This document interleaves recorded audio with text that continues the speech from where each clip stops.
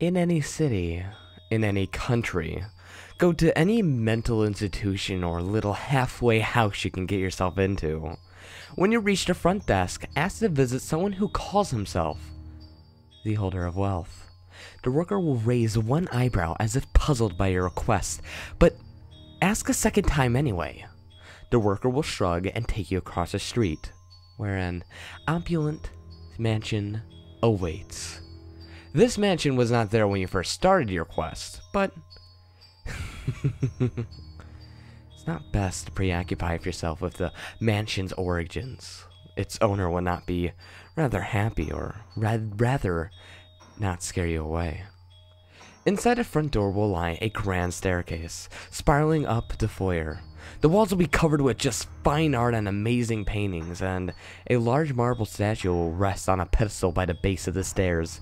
The statue's elder-rich features will invoke an image of a truly horrific beast, once both alien and evil. Now, you may admire it all you want, but don't touch it, unless you wish to awaken this starved monster that lies within. Ascend the staircase, and as long as you touch nothing, you're in no danger. No panic. At the top of the stairs, there'll be a small, unassuming wooden door. Now, this door should open up for you, as long as you're not afraid. You should soon see a man with a pointed goatee and a short, chopped, gelled hair standing behind a large desk of what will appear to be mahogany. His suit will be unnerving at best. It will appear to be made out of both human skin and Italian silk. He may speak at great length. He will talk about his amazingly beautiful house and his lovely statue of his concubine resting downstairs. But do not interrupt him, and do not answer any questions he may ask.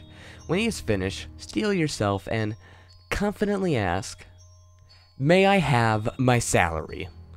He will proceed to explain to you in great detail the value of a life. He will then talk of things worse than death, and he will tell you exactly what he expects you to do. The fabulous interior of the room will rot away, something out of Silent Hill, and the floors will turn into French weave and faces. His own appearance will become unimaginably cyclopean and horrendous, and then he will fish out a small blank note inside of his human suit and hand it to you. That note is Object 8 of 538. Its holder is counting on you to spend it.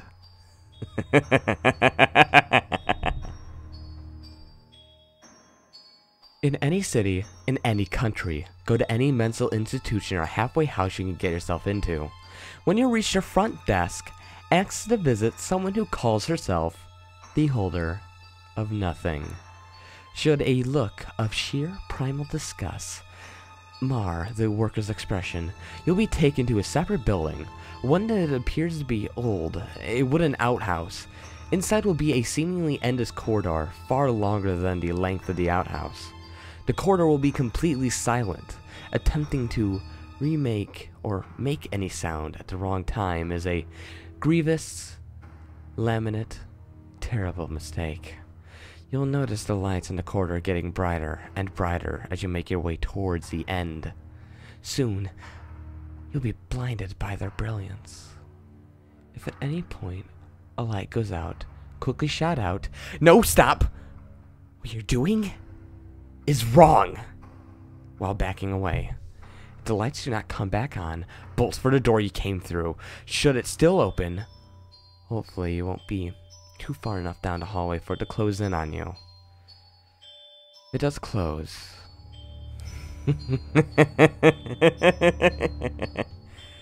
eternity of hell will be much more preferable to what you will suffer. If the lights come back on, continue walking down the corridor. At the end of the hallway will lie a single cell at the arranged several harlequin-like formations. The worker will open the door for you and discuss. Inside the door will be a mad passate of colors. You must not be distracted by them, for at the center of the room is a naked young woman, slithered in blood, bound by strips of human sinew. If you take your eyes off of her for even a moment, she will completely and totally destroy you. She'll only respond to one question. What were they when they were one? She will stare into your eyes and speak the answer in incredible detail. It will be unlike anything you ever heard, and you'll be both on the verge of ecstasy and agony upon her mere words.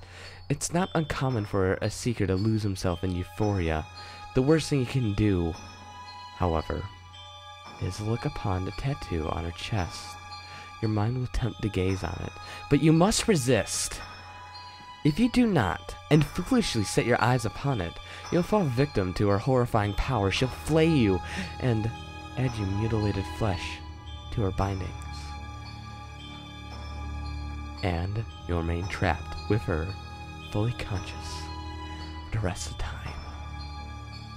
That tattoo is Object 4 of 538. They desire to be one again, but you know they mustn't, right?